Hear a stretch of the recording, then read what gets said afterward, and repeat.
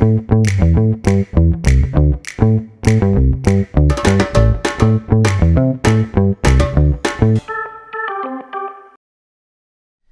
episode is a part of a special series for Global Entrepreneurship Week Fort Worth. Global Entrepreneurship Week, or GEW, is a week-long celebration of entrepreneurship held all around the world from November 8th through the 12th. You can participate in an array of hybrid sessions, from educational workshops to pitch competitions to networking opportunities and more. Join in on the fun this year by registering at gewfortworth.org. That's gewfortworth.org. But if we really want to be viewed as a place where entrepreneurs can come and find a friendly environment for all things growth, the venture capital piece has got to be part of it. It just has to be. And they all need capital. And so we've got to, just our little piece is very focused, but we've got to help develop a much broader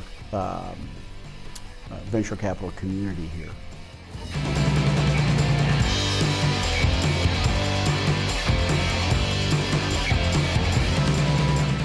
Welcome to Innovate Fort Worth, the podcast where we highlight local innovation and the people bringing those innovations to market. I'm Cameron Cushman, and on today's episode, I have the pleasure of talking to someone who's been leading the transformation of the economic development landscape in Fort Worth for almost 40 years. Mike Berry is the president of the Hillwood Group and has led the development of Alliance Airport and the associated real estate projects in northern Tarrant County since 1988. More recently, he's focused on the Mobility Innovation Zone, or the MIZ, that utilizes Alliance's one-of-a-kind infrastructure to offer visionaries a testing environment, resources, and partnerships to test, scale, and commercialize mobility-related technologies. He's had a transformative economic impact on our region and has some exciting things in the works around autonomous vehicles and drone delivery services. Mike, welcome to Innovate Fort Worth. Cameron, thank you very much. I'm excited to be here. So first off, tell us a little bit about yourself and your personal connection to Fort Worth. Well, I grew up in Fort Worth. I was born at what is now THR. Back then it was Harris Hospital, downtown, and spent my early years here through high school, then left for high school, went to school in Virginia, then Vanderbilt, then back to Fort Worth to TCU to get my MBA. And that was the early 80s, and the Dallas-Fort Worth area was booming at that time, all kinds of new construction and development, and I became pretty fascinated with real estate. So during my MBA tenure, I was fortunate to get an internship with Ray Hunt's company, Woodbine Development, and that was the beginning of my real estate career. That turned into a full-time job, and then shortly thereafter, 7 years later, Ross Perot Jr. began the development of Alliance Airport, and I took a leap of faith, I guess, which really wasn't a big leap of faith. I thought it was at the time, and been doing it ever since. There you go. And I know this history is really closely linked to Ross Perot Jr. How did you guys meet, and how did that conversation go about bringing you onto the Alliance project? So Ross and I were fraternity brothers at Vanderbilt. He was a year behind me. I actually rushed him into our fraternity. Very good. But if you had known the two of us in college, you would have never had predicted that we would have been business partners and have worked together for now 33 years. He became president of the fraternity. I was the social chairman, so I was in charge of parties. Party planning. He was in charge of keeping us out of trouble. That's great. Which is pretty much the same way it works today. But anyway, he was flying jets in the Air Force Reserve, and his last base was what is now JRB here in Fort Worth, Carswell. So he would come by after work, or after he'd finished flying, he'd come by the office and we'd talk real estate. And during a period of over probably a year of conversations, the whole idea of Alliance Airport was also working. He was working with the FAA, the city, and as it became more of a reality and they knew it was going to get funded and constructed, he continued to ask me if I would join the team and help. And I didn't know anything about aviation. I knew a lot about real estate, but I didn't know anything about aviation or airports. And so I was a little reluctant, and this went on for months, and finally he came to see me and asked me again to join, and I went home and told my wife, and she said, "You need to do it, because if the airport doesn't work, you and Ross will figure something out." So that was it. Well, take wife advice. There good you go. That's advice. Good. That's good.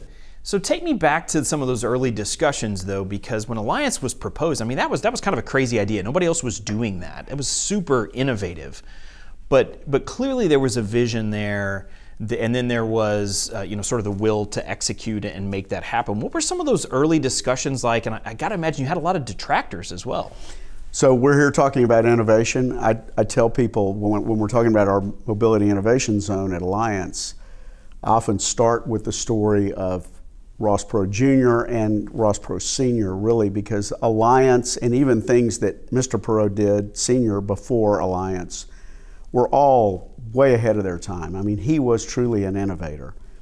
Alliance Airport was the first industrial airport to be built in this country, not only by its design, because no one had ever built something for large industry as opposed to either small general aviation or commercial passenger, but it was also unique in that it was built in a public-private partnership where all parties came together, federal, state, local, and private sector, to drive it.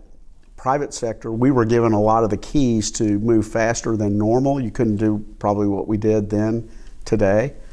But beyond the airport, we didn't really know what it might allow us to create or what it might bring. I mean, we thought we were building an airport, so we're going to focus on aviation companies because they need to be on an airport.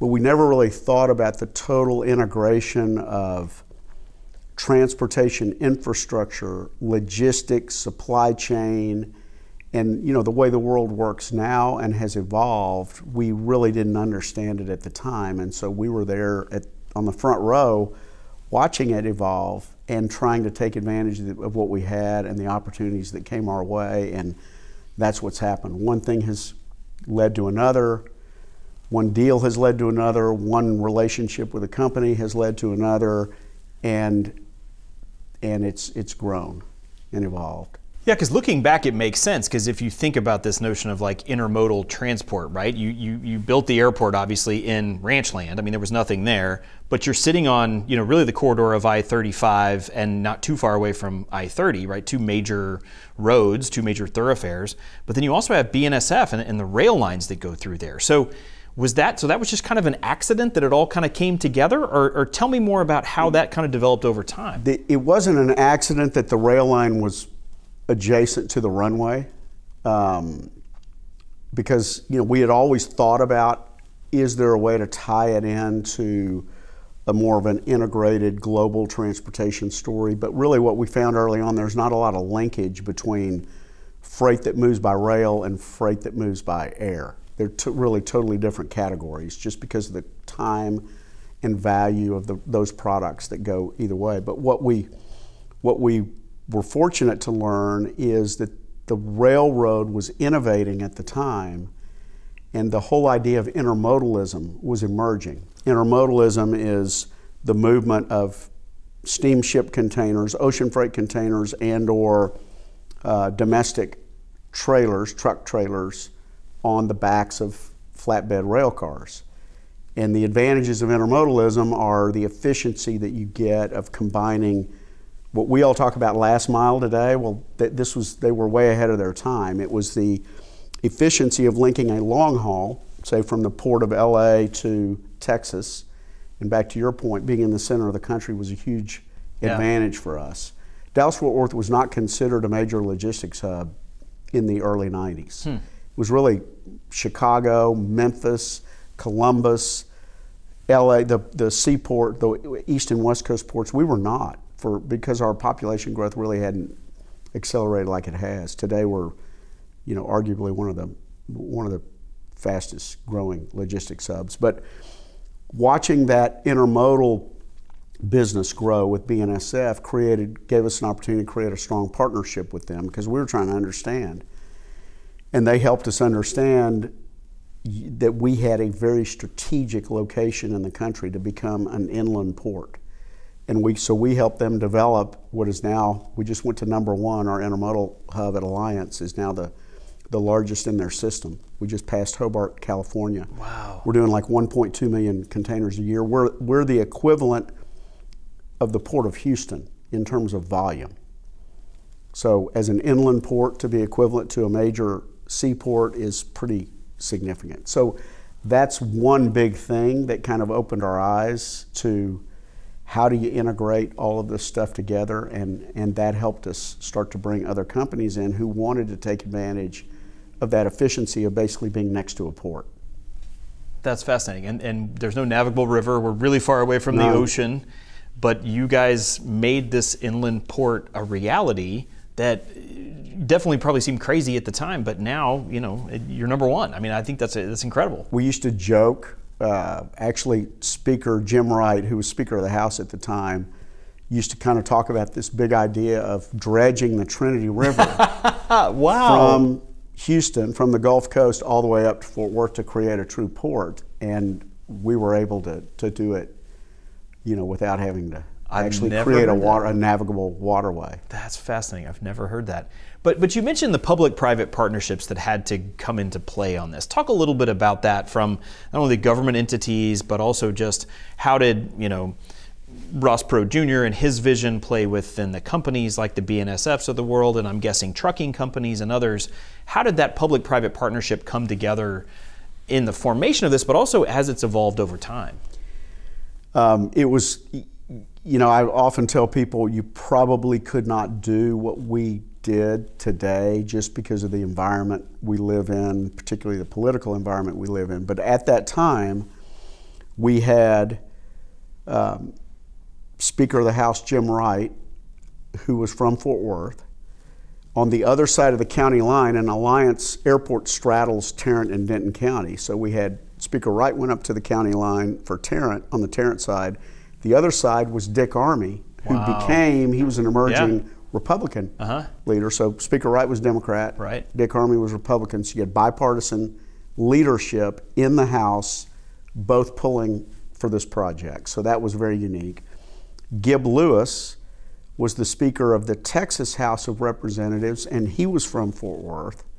And Mayor Bob Bolin, probably the most important one of that whole group, Fort Worth Mayor Bob Bolin was the president of the National League of Cities, which is the national conference of mayors. So we had literally at the local, state, and federal level, all of those leaders who were supportive of the development of Alliance and this whole idea of creating a massive economic development engine, all lined up and all rowing the boat in the same direction. That was like the political perfect storm almost. Yeah, it was. Wow. I mean, the stars were totally lined up. Wow. So that really, to me, that was the key to making it happen. But Ross's vision and his ability to really sell the potential and convince people, because you're right, we did have a lot of detractors. I mean, I would pick up the Star-Telegram every morning and there was some sort of negative article about, boondoggle or that sort of thing. But it worked. It worked.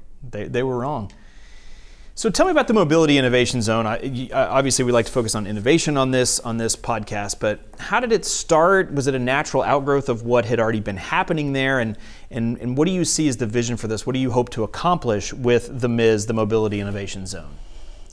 About 4 years ago, I got a call from a man who we've done a lot of work with over the years, who worked for Uber, represented Uber. And he said, Uber is launching their Uber Elevate business strategy, which was their strategy to develop what are called eVTOLs, electric vertical takeoff and landing aircraft to connect in with their surface network so that they can become complete door-to-door in every urban market and cut the time down. Which, everybody that I tell that story to goes, oh, the Jetsons and, flying cars. But it was, and they really were the fire starter in the industry for this whole idea, which is now growing as a whole segment of the industry. But anyway, we sat down, said, yeah, we'd love to meet with them. They needed a partner to help them think about working with the local governmental agencies and FAA to get acceptance to building a series of vertiports. Since we had built an airport, since we worked in aviation, since we knew a lot of the governmental leaders, since we were real estate people, we kind of checked all the boxes for them as a good partner. So we began to work with Uber. As we got further down the road with them, what we realized was all of the technology needed to create a whole new ecosystem of urban air mobility is the same technology that's needed on the ground, on the surface.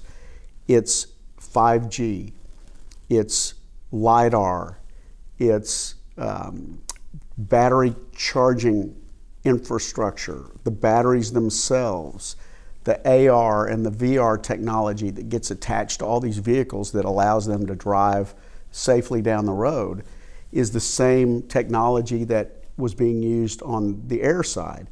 And so we started to look at the ecosystem. We said, okay, if you start with urban air mobility and move down, what's happening with the drone world and what's happening on the ground with electric or autonomous vehicles, particularly on the freight side.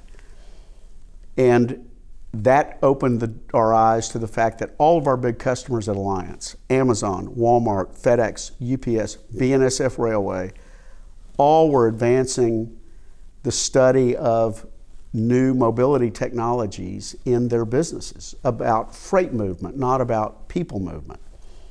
So we, we're a little slow, but we said, pretty interesting emerging industry here. We have a 27,000 acre platform, 63,000 people working here, 533 companies, rail, air, airspace, control of streets. What better laboratory to stand up for all these technologies to advance and develop and test than right here? So thanks to Uber, which opened our eyes to the whole building emerging ecosystem, we basically came back home to Alliance and said, this is an opportunity for us to really use this infrastructure platform and this working microeconomy to help the industry advance, if that makes sense. It totally does, and I think you not only have the infrastructure piece, but you mentioned those, would you say 533 companies that are there? So everybody from Walmart and FedEx, but I bet you've got some startups or maybe some under the radar companies that nobody really knows about yet that are all operating there. And they're all after this same thing, which is logistics, efficiency, faster movement of freight and goods. How do I look to the future and not be the next company that's disrupted? How did that realization come together of having the companies there that were all kind of rowing in the same direction and yet competing with each other? So we went to BNSF because, as I said before, they've been a 30-year partner of ours and have taught us a lot about logistics, supply chain, movement of goods. And we began to ask them, what are you doing? Are you doing electric movement? Are you using autonomous vehicles or electric vehicles inside your intermodal yards to move containers from point A to point B? And yes, they were. And so we started to ask them about, okay, charging infrastructure, what do you need? What's the latest and greatest? Who are the best developers of the trucks that actually are working? And we began to get introduced to this whole new array of early stage companies that they had already identified, and were giving them a chance to stand up their technologies in their facilities. So we started talking to the companies they were working with and said, what if we could give you a bigger platform? What if we could locate you at Alliance and you could do your work with BNSF, and there are these other customers here, and you could plug into there's 3,500 trucks a day coming in and out of the gate of the Burlington Northern Santa Fe Intermodal Hub. Wow. So just think about the volume of commerce that is moving every day up and down these roads and the opportunity for these guys. So we started to talk to companies like ITS Con Global and Phantom and Gaddick and Too Simple. All these companies that most people don't even know about today, but they are all advancing different pieces of the technology in this ecosystem. And from those discussions, we began to say, well, what do you need? How can we stand you up here? How can we help you plug in?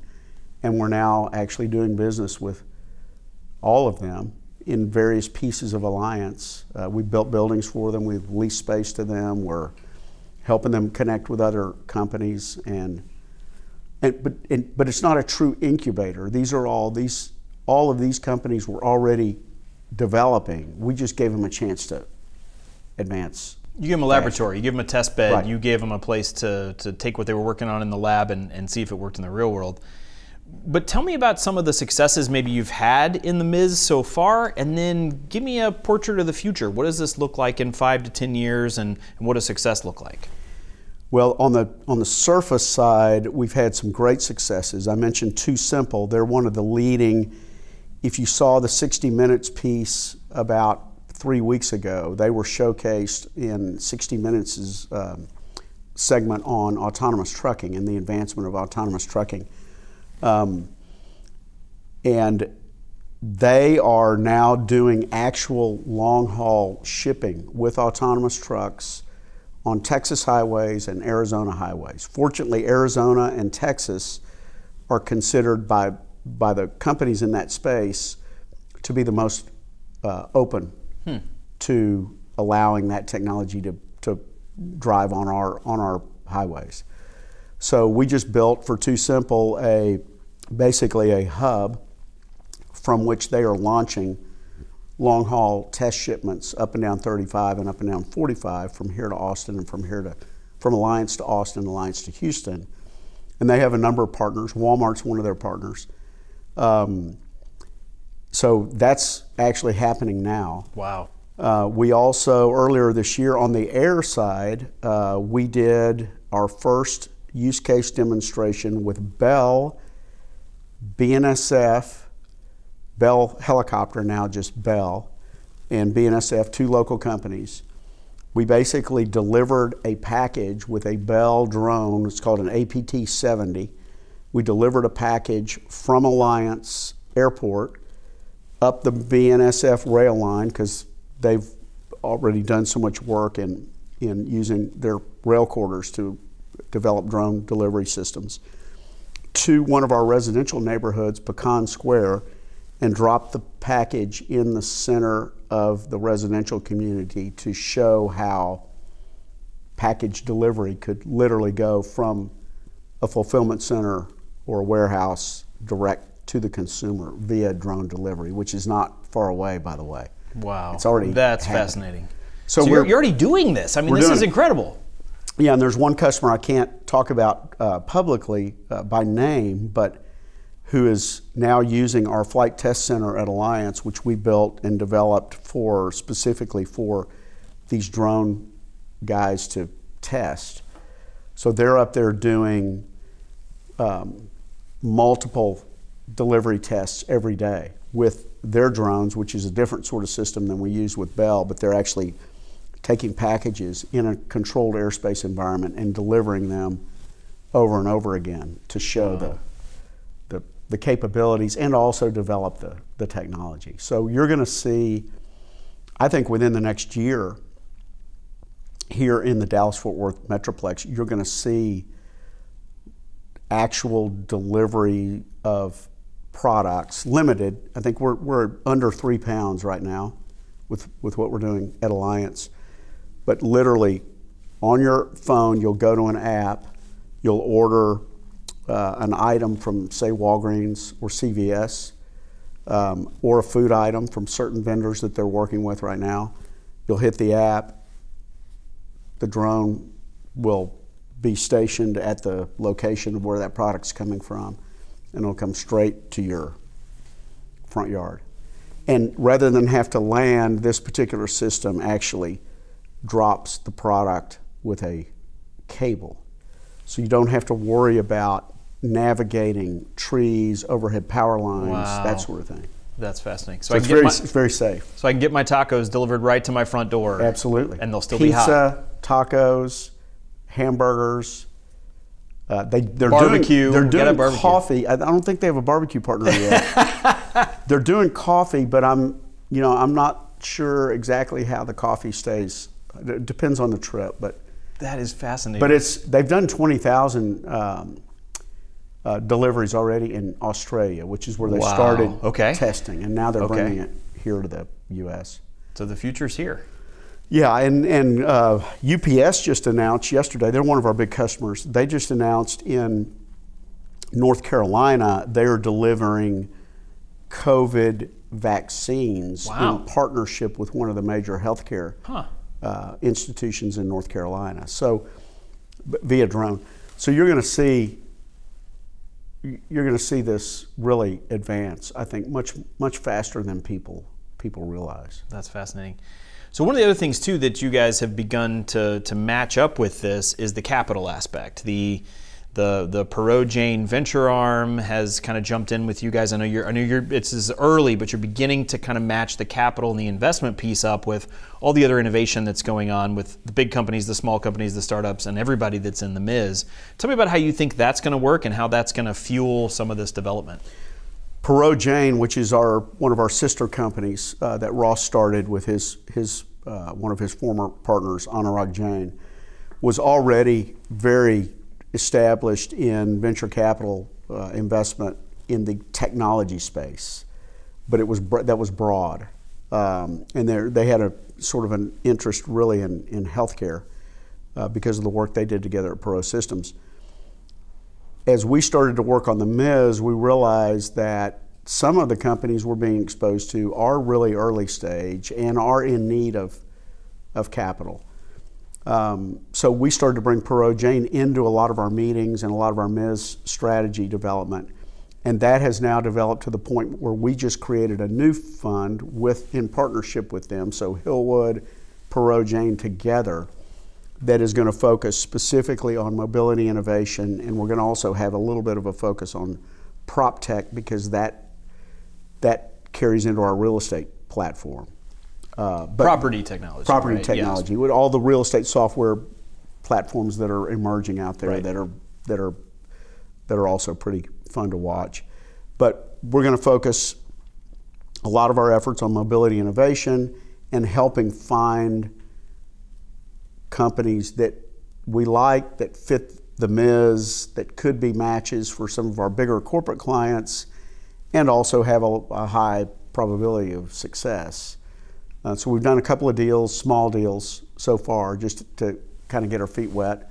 But we're starting to build a team, and we're really starting to try to wrap that into our total story. Because as you and I talked earlier, one of the things, if Fort Worth wants to really emerge as, I hate to say the next Austin, but if we really want to be viewed as a place where entrepreneurs can come and find a friendly environment for all things growth, the venture capital piece has got to be part of it. Yeah. It just has to be. And they all need capital. And so we've got to, just our little piece is very focused, but we've got to help develop a much broader venture capital community here. That makes sense, and I think that's going to be a great partnership to really just add some gasoline to what you're already doing and really take this to the next level. So that's fantastic. So you have this really unique seat where you're working with the Walmarts, the FedExes, long considered some of these most innovative big, corporations. But then you're also working on their, early stage investments or early stage innovations from drones and things like that. You've got the startup component to it.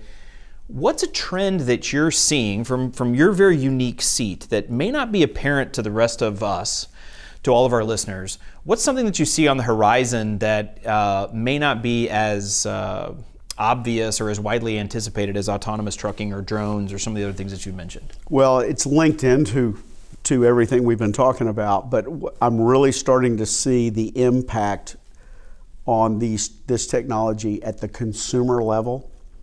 So working with someone like Walmart. Walmart is way down the road in thinking about, particularly with their food and grocery business, how they actually will autonomously deliver food and groceries to your home. So that impacts, I talked about the drone drops earlier, but this is more about surface using robots that literally are able to, and you've seen some of FedEx's commercials on television probably of the robot in the neighborhood, but these are actually working now. And so now we're starting to think about, okay, how do you redesign the home to accept these sorts of devices actually delivering? And so it's ramps up to your front porch, it's lock boxes built into the front porch of your house. Wow. Where these deliveries can be left. They even have use cases out there that they're looking at where with security systems that can be disabled and then re-enabled, how these devices can actually go into the house and place food in your refrigerator. Unbelievable. That's how advanced wow. they're thinking. So, that one is hard for me to figure out how you get through security, but with the redesign of homes and the products within the appliances within those homes, you actually can design for that to work. So those are sort of the kind of the next generation of things. We think we need to stay focused on point to point, more B2B, intermodal hub to fulfillment center. Retail store maybe to a central drop pod, things like that are more, you can advance more quickly. So the question we always ask on this show, Mike, who is your favorite innovator in Fort Worth? Well, there's one individual that I'm pretty close to, Brad Hunstable, who I know has been on your podcast. Brad actually used to work at Hillwood in his early part of his career. He's a veteran, as you probably know. I've followed the growth of Linear Labs, his company, which is the electric motor company that he established and has the patent for several engines. And the reason he's my favorite is I know him better than others, and I also love his energy. He's a big thinker. He's got infectious energy. He's very positive. And his vision, which is similar to ours, I tell people we should be the Silicon Valley of mobility innovation. He wants to be the Silicon Valley or the center of electrification in Fort Worth.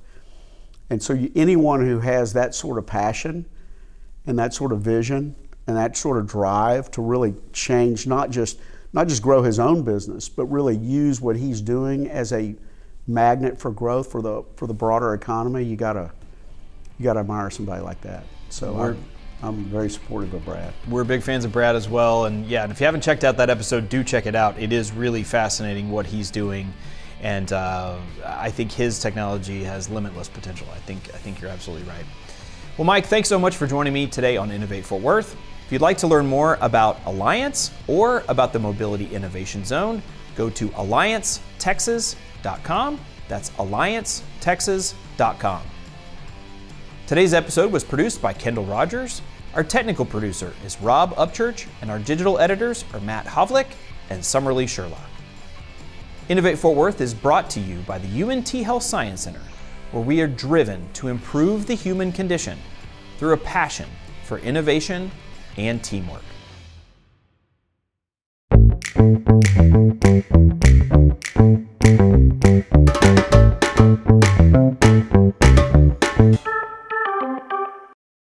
Hey innovators, if you're a fan of the show, then we know you've heard about Global Entrepreneurship Week Fort Worth, which will run from November 7th through the 12th this year.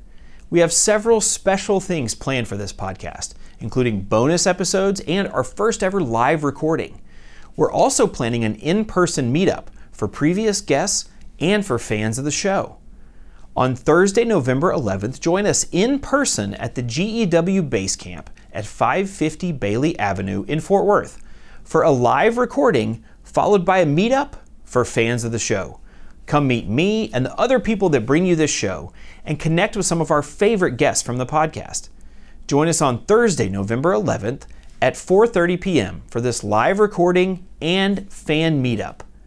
Go to the GEW Fort Worth website to learn more at gewfortworth.org. That's gewfortworth.org. We'll see you there.